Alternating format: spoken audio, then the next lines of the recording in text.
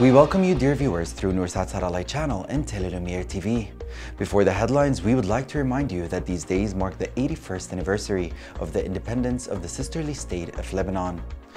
The Lebanese people are currently enduring difficult days due to the ongoing war waged by Israel on the Lebanese territories, cities, and towns. The capital Beirut and southern cities are witnessing intense air and ground bombings, as well as daily airstrikes, leaving martyrs and wounded among civilians. On the occasion of this anniversary, during these sorrowful days, the Noursat Satellite channel, represented by its director Dr. Basim Al-Samhan and the entire team, extend their heartfelt prayers to God Almighty, asking the end of this war, the return of displaced people to their homes and regions, and the achievement of peace and stability throughout Lebanon. Now we begin with our following headlines. Pope Francis, the Christian hope which is realized in Jesus and continues in his kingdom, requires our commitment. His Majesty the King, we will continue to defend Jerusalem and its holy sites and preserve them based on the Hashemite custodianship. The General Secretariat of Christian Youth in Jordan appoints its members for the year 2025. St. John de la Salle Church in Jebel al-Hussein celebrates the Feast of Blessed Mary of the Passion. From the headlines to the details. On the occasion of the 8th Annual World Day of the Poor, which this year is celebrated under the theme, "The Prayer of the Poor Reaches the Ear of God," His Holiness Pope Francis presided over a Mass at St. Peter's Basilica and delivered a sermon to the gathered crowd. In his homily, the Pope stated, "When it seems that everything is collapsing completely, God comes, draws near, and gathers us to save us." He explained that we are living in a time where inequalities and disparities between people are increasing and the economy punishes the most vulnerable. Meanwhile, society dedicates itself to the worship of money, leaving the poor with nothing to do but continue waiting. The Pope added, "In this situation, the Lord draws near to free us from slavery, and as his disciples, we can, with the help of the Holy Spirit, plant this hope in the world." He concluded by saying, "We must not only look at the great problems of poverty in the world, but also at the small things each of us can do every day throughout care and attention to the environment we live in, and through our tireless pursuit of justice." His Majesty King Abdullah II confirmed that a just and honorable peace is the way to lift the historical injustice from our Palestinian brothers, ensuring the restoration of their full rights despite all the obstacles and the extremism of those who do not believe in peace. During the opening of the 20th regular session of the National Assembly, His Majesty explained that the city of Jerusalem will remain a Jordanian priority, and Jordan will continue to defend and preserve its holy sites based on the Hashemite custodianship, which is carried out with honor and trust. The King stressed that Jordan stands firmly against the aggressions on Gaza and the Israeli attacks on the West Bank. He also mentioned that Jordan is working through both Arab and international efforts to stop this war. His Majesty pointed out that the people of Jordan, both men and women, have made tremendous efforts standing to treat the wounded under the most difficult circumstances. He also noted that Jordanians were the first to deliver aid both by air and land to their relatives in Gaza, and they will continue to stand by them both now and in the future. The General Secretariat of Christian Youth for the year 2024 submitted its resignation and appointed new members for the year 2025.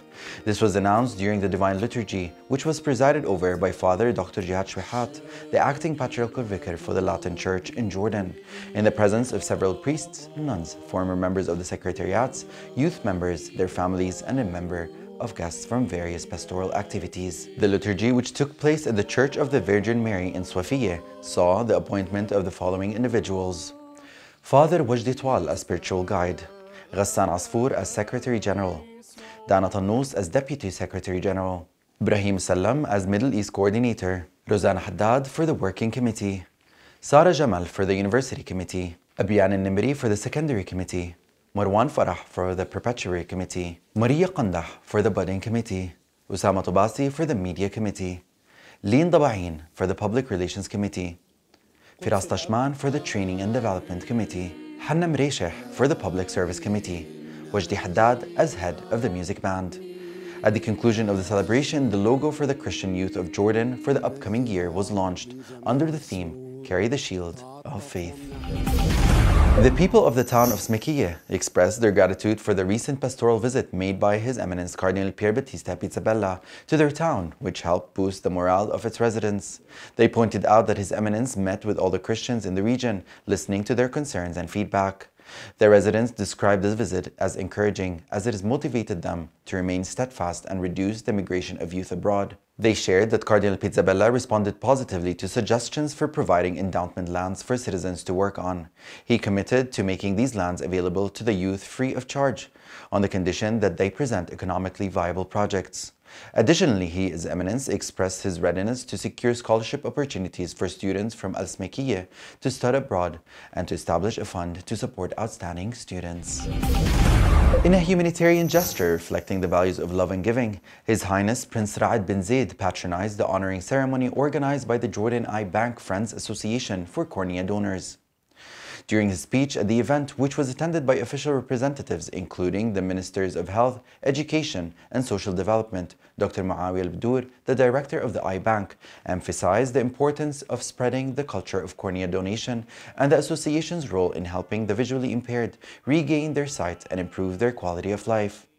Dr. al-Bdur reviewed the history of cornea donation in the kingdom, which began in 1992, highlighting that over 5,130 corneal transplants had been performed using corneas donated by Jordanians. In a religious context, Father Nabil Haddad, the head of the Center of Religious Coexistence, stated that cornea donation is a humanitarian act encouraged by Christianity, explaining that the Abrahamic religions agree on the importance of this charitable act. Meanwhile, the Grand Mufti of Jordan, Dr. Ahmed al-Hassanat, confirmed that cornea donation is permissible in Islam, describing it as a charitable act that preserves life and gives hope. At the end of the ceremony, Prince Raad presented certificates and appreciation plaques to the families of the donors and several supporting organizations.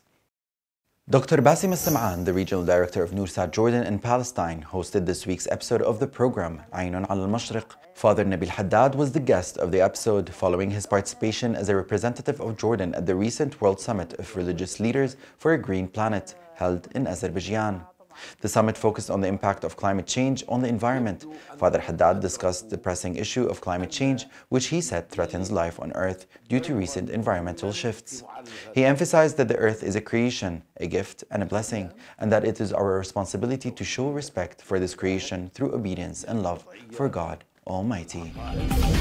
St. John de la Salle Church in Jabal al-Hussein held a festive Mass to celebrate the feast of Blessed Mary of the Passion, the founder of the Franciscan Missionary Sisters of Mary. The Mass was presided over by parish priest Father Ibrahim Nafa with the assistance of several priests and was attended by the parishioners who participated in various church activities. In his sermon, Father Nafa spoke about the life, spiritually and religious order of Blessed Mary of the Passion, which was founded on chastity, love and giving. He highlighted the virtues she lived by, including faith and poverty, following the example of Jesus Christ. At the end of the celebration, which was attended by Dr. Basim al-Sam'an, the attendees exchanged congratulations on this joyful spiritual occasion. The Ladies' Committee of the Cathedral of the Entrance of the Lord into the Temple in Sofia organized a meeting of love and fellowship, bringing together women from the Balkh Governorate, Salt, Fahis and Safut, with women from Abdali in the cathedral. The event began with the participation of all the women in the service of the Paraclesis of Saint Nectarios, Bishop of the Five Cities, followed by a spiritual message from Archimandrite Christophorus Haddad, the spiritual leader of the Balkh Governorate.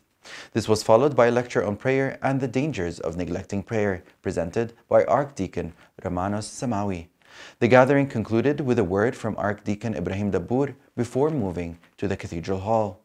The event was marked by a warm exchange of fellowship and introductions among the women, followed by interactive activities focused on how to enhance the role of women in church committees and service. A conference organized by the Bible Society was held in Amman, focusing on how to heal from generational trauma and its impact on relationships between people and their ways of dealing with pain. Over the course of 2 days, participants discussed the theme of service in the midst of crisis and how, as servants of Christ, we can be light and hope for those suffering during times of challenges. At the conclusion of the conference, the participants offered prayer for peace, asking God to grant security to nations suffering from conflicts and wars, and to protect Jordan as a safe and welcoming country for those displaced from their homelands. The United Nations Relief and Work Agency for Palestine Refugees, UNRWA, confirmed that Jordan's strong and unwavering support for the agency serves as a shield against attempts to undermine it.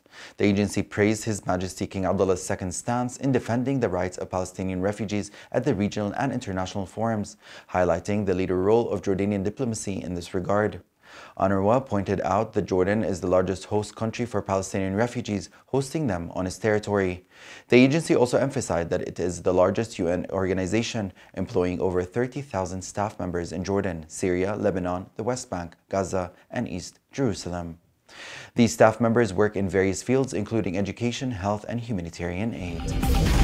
A film produced by the Palestinian Ministry of Tourism and Antiquities about the Church of the Nativity won the Arab Tourism Award.